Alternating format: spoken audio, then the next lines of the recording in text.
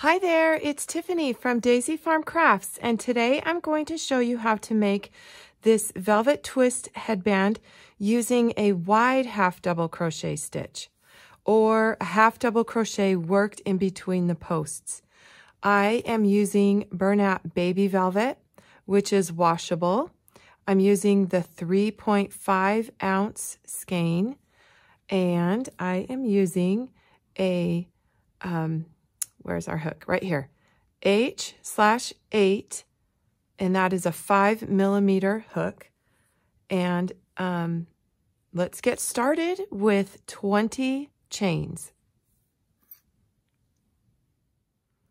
So since this is a great beginner project, I'm going to just start from the very beginning and show you that you start with a simple slip knot that you just wrap it around. You keep the tail down this way, wrap your yarn, and then just push half of it through, kind of grab that loop and pull down, make a slip knot there, and then tighten it up on your hook. Okay. Then you will wrap your yarn around your finger and then grab, and we'll work our 20 chains.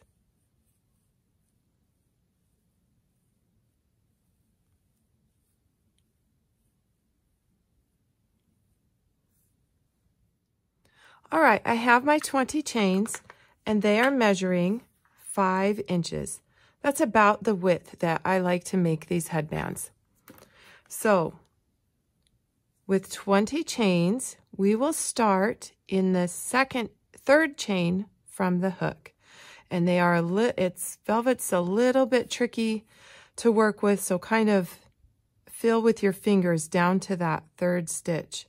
Just work underneath the top loop, and we will work regular half double crochets into the top of each chain, working down the row.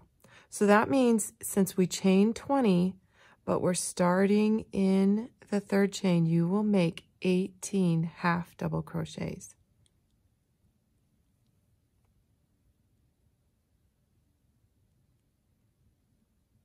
So one more time, I'll make one. If you're a beginner, I'm yarning over, inserting my hook under the top loop, yarning over, pulling up a loop. I'm yarning over and pulling through all 3 loops. So continue doing that in each chain space to the end of the row.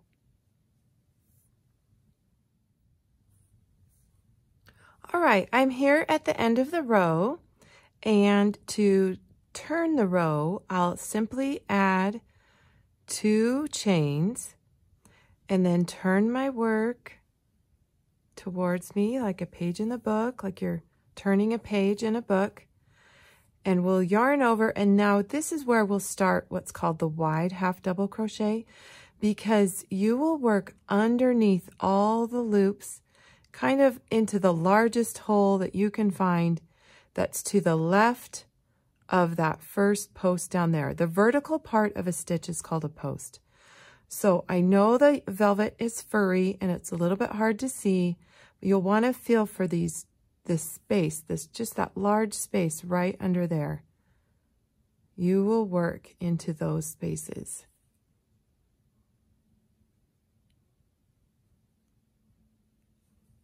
I love this stitch, however, for velvet, because velvet has a tendency to slip free because it's so slippery and soft. And this seems to be a really great stitch to use for it. We can keep the stitches relatively tight and locked down, and we're kind of, going underneath all of those loops to really keep them more secure. So I will continue working down, and I just want to make sure I show you where the last stitch is worked, and then that way your sides are always straight. Okay, I've worked all the way to the end of the row, and remember those 2 chains we skipped over at the very first and started in the third chain from the hook? Well, here they are, kind of going up the side, and here's that first stitch. We will work to the left of that stitch and underneath those chains. And as the rows go by, they are your turning chains. And that is where your last stitch is worked at the end of every row. So here I'm chaining 2.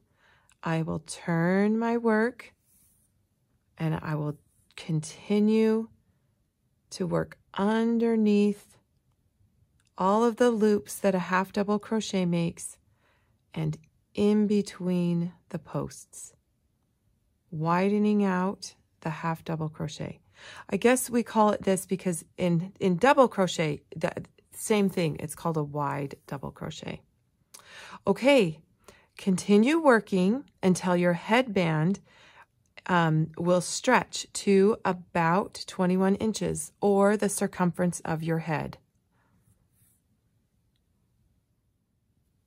I have one that I've been working on, and let me show you what I mean, or well, measurements wise, because you know what? It is really tricky to count rows in velvet because it's so furry. So I'd really rather you just work to measurements.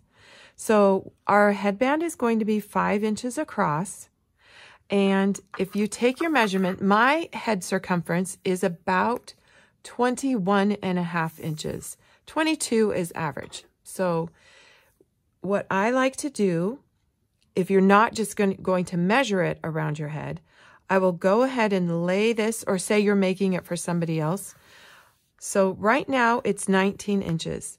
But if I can stretch it and pull, okay, just a minute, my tape is moving. If I can stretch it and pull it out to about 22 inches, then I know that that's going to be a good width. Mainly because, you know, you don't want your headband too loose on the person's head. You want it to be tight. So I am just going to suggest that you do that. You find your measurements, and then that way you can make this for little kids. There are charts, and I will have them in the blog post from the Craft Yarn Council with the suggested and average head circumference sizes so that you can work from there. And possibly for a child, I would probably only make the headband 4 inches wide. For maybe anybody under the age of 5.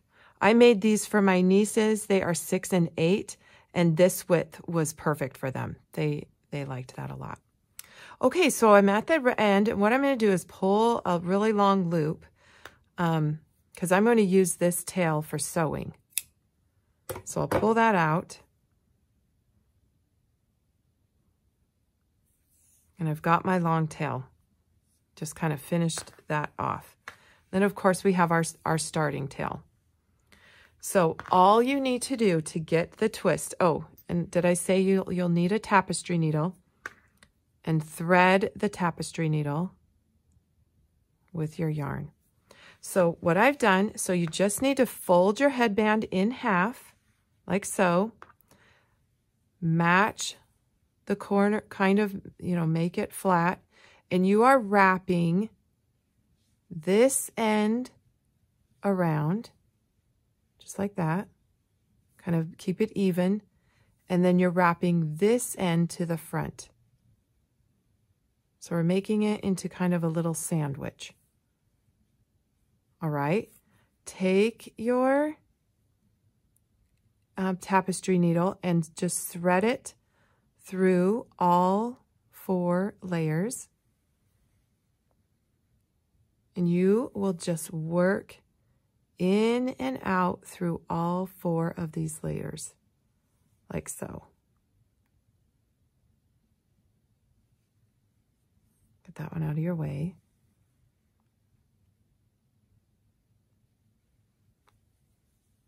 So I like to work down, working in and out this way. And when I get to the end and meet up with that other tail, I'll stop and tie a knot in it just to make sure it's extra secure before I work my way back. You know, I like to work on back up the other side. Okay, so here we are. I think I'll go one more. Kind of have to push that over there. me pull this through. Take the time and just knot this here, just to make sure our ends are really secure. Maybe one more time. Okay, and I can cut this off now. This will not be seen, so I'll just clip that off. And then I like to just work back one more time, and I kind of, you can go in and out or go around and around this time, just to make sure it's extra secure.